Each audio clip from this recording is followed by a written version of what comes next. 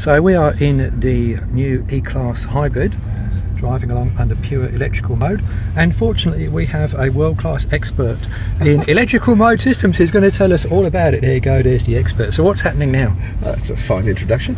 Okay, so we're in full electrical mode at the moment, and you can see on the speedo here we're just in the electrical component. So as the tacho moves off zero, it will break into petrol engine power as required, but as you can see, the acceleration just in electrical is quite satisfactory.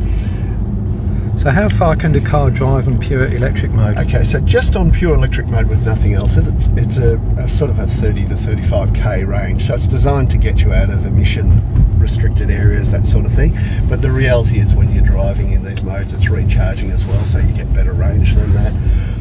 It also recharges itself very quickly through a number of different access methods, so it can recharge from the engine or from the electrical engine.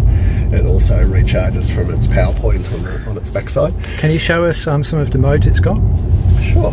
So as you see, it's a standard S-Class interior, so the only thing that sets us aside here is this extra switch here. So in E mode, I'm now in fully electric mode, and that's a percentage. So this will run on electric power until the battery gives out? That's right. Okay. Yeah. And I can also run on e-save mode, which means I'm now a petrol engine car and we're saving our battery for when required. So for example, in we're in a congestion zone or whatever.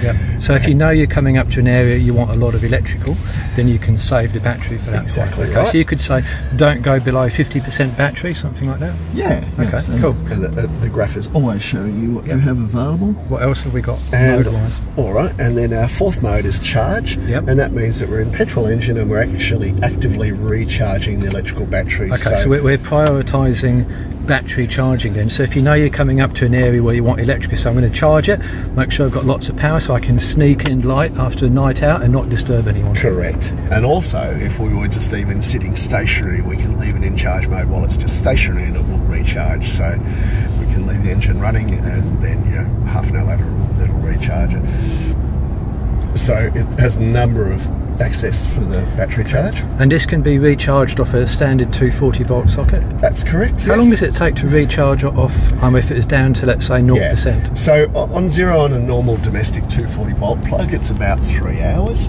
On the category 1 style plug, the heavy duty system that you see at service stations and at hotels and things like that, it's much quicker. It's only about 45 minutes, and it can also charge, as I said, off the engine itself.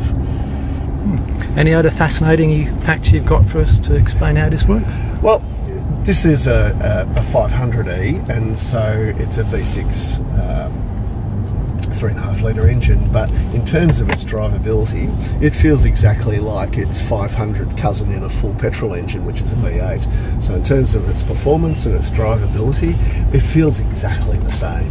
And I think that's it's really interesting that it has a massive amount of performance when required, but it also can drive around in this super economy mode with really low fuel consumption.